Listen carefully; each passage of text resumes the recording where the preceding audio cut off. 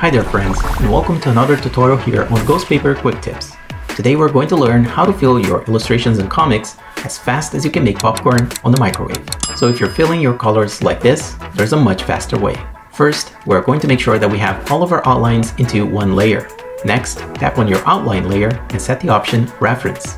Now create a new layer and set the layer underneath your outline layer.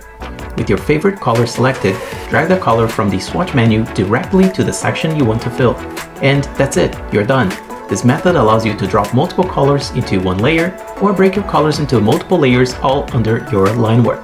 Just be mindful of two things. If your color fill is filling the whole canvas or leaving an undesired white outline around the edges, you may have to set your threshold to a lower or higher level. You may also have a little gap in your outline layer, so make sure to fix that first before dropping in your favorite color. And now that you're done, go make the popcorn and make sure to like and subscribe for more tips.